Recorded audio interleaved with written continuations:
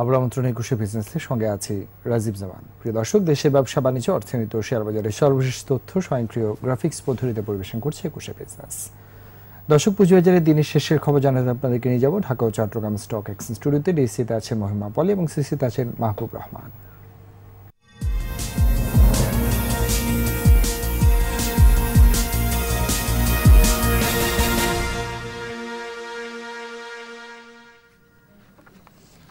ধন্যবাদ রাজীব জামান আপনাকে। যথাসময়ে ঢাকা স্টক এক্সচেঞ্জের লেনদেন শেষ হয়েছে এবং দিনের শেষটা হয়েছে নেগেটিভ ট্রেন্ডের মধ্য দিয়ে। দিন শেষে লেনদেনের পরিমাণ ছাড়িয়েছে 633 কোটি টাকা। লেনদেন হওয়া প্রতিষ্ঠান এবং মিউচুয়াল ফান্ডগুলোর মধ্যে 182টি প্রতিষ্ঠানের দর হারিয়ে লেনদেন শেষ করেছে এবং 111টি প্রতিষ্ঠানের দর বেড়ে লেনদেন শেষ হয়েছে।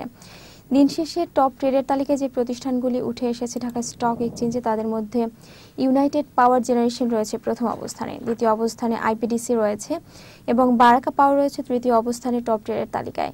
শতাংশের দিক থেকে সবচেয়ে বেশি দর বেড়ে লেনদেন শেষ করেছে আইপিডিসি। প্রাইম টেক্স রয়েছে দ্বিতীয় অবস্থানে এবং পরবর্তী অবস্থানগুলোতে রয়েছে ইবিএল ফার্স্ট মিউচুয়াল ফান্ড এবং নাহি অ্যালুমিনিয়াম কম্পোজিট। এদিকে সেক্টর ওয়াইজ লেনদেনের মধ্যে দেখা যাচ্ছে ফুয়েল অ্যান্ড পাওয়ার সেক্টরে পজিটিভ ট্রেন্ডের মধ্য দিয়ে লেনদেন শেষ করেছে মিউচুয়াল ফান্ড এবং ফাইন্যান্সিয়াল ইনস্টিটিউশন সেক্টরে পজিটিভ ট্রেন্ডের মধ্য দিয়ে লেনদেন শেষ করেছে এবং সবচেয়ে বেশি লেনদেন হয়েছে ফুয়েল অ্যান্ড পাওয়ার সেক্টরে 100 কোটি টাকার মতো লেনদেনের পরিমাণ ছাড়িয়েছে। ইঞ্জিনিয়ারিং সেক্টরে 85 কোটি 93 লাখ টাকার মতো লেনদেনের পরিমাণ ছাড়িয়েছে এবং টেক্সটাইল সেক্টরে 81 কোটি 80 লাখ টাকার মতো লেনদেনের পরিমাণ ছাড়িয়েছে। এবং এই ছিল আমার কাছে থাকা ঢাকা স্টক এক্সচেঞ্জের দিন শেষের লেনদেনের সর্বশেষ খবরাখবর। চিটাগং স্টক এক্সচেঞ্জের দিন শেষের খবরাখবর জানার জন্য এখন চলে যাচ্ছি সিএসসি স্টুডিওতে। সেখানে রয়েছেন মাহবুব রহমান। পলি, আপনাকে ধন্যবাদ। ঢাকা স্টক এক্সচেঞ্জের মতো চিটাগং স্টক এক্সচেঞ্জের দিনের শেষটা নেগেটিভ ট্রেন্ডের মধ্য দিয়ে শেষ হয়েছে। দিন শেষে দেখা যাচ্ছে CSC all share price ইন্ডেক্সটি 52 point negative অবস্থানে রয়েছে, অবস্থান করছে 17,254 পয়েন্টে এবং সিলেক্টিভ ক্যাটাগরি ইন্ডেক্স দেখা যাচ্ছে 30 পয়েন্ট নেগেটিভ অবস্থানে রয়েছে। দিন শেষে অবস্থান করছে 10,450 পয়েন্টে। আজ সর্বমোট লেনদেন হয়েছে 31 কোটি 72 লাখ টাকারও কিছুটা বেশি।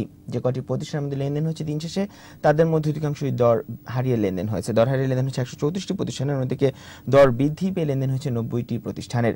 দিন শেষে টপ টেনে যে প্রতিষ্ঠানগুলো অবস্থান করছে তাদের মধ্যে national housing finance and investment limited রয়েছে প্রথম অবস্থানে, দ্বিতীয় অবস্থানে রয়েছে বিডি ফাইন্যান্স এবং তৃতীয় অবস্থানে রয়েছে বারাকা পাওয়ার।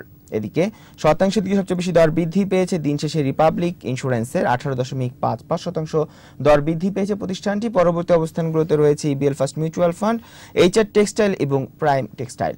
এদিকে শতাংশের দিকে সবচেয়ে বেশি দর হারিয়েছে যে প্রতিষ্ঠানগুলো দিন শেষে, তাদের মধ্যে জনতা ইন্স্যুরেন্স রয়েছে প্রথম অবস্থানে, দ্বিতীয় অবস্থানে রয়েছে ডিএসএসএল এবং তৃতীয় অবস্থানে রয়েছে কেপিপিএল। এদিকে সেক্টর ওয়াইজ মুভমেন্ট দেখা যাচ্ছে দিন শেষে অধিকাংশ সেক্টরে দর হারিয়ে লেনদেন হয়েছে। দর হারিয়ে লেনদেন হয়েছে ব্যাংকিং সেক্টরে, সিমেন্ট সেক্টরে, সিরামিক সেক্টরে, ইঞ্জিনিয়ারিং সেক্টরে, ফুড অ্যান্ড অ্যালাইড সেক্টরে, ফিনান্সিয়াল সেক্টরে এবং প্রিন্টিং সেক্টরে। এবং দর বৃদ্ধি পেয়ে লেনদেন হয়েছে এনার্জি সেক্টরে, আইটি সেক্টরে এবং মিউচুয়াল ফান্ড সেক্টরে। তো এই ছিল চিটাগং স্টক এক্সচেঞ্জের আজকের দিন শেষের খবরাখবর।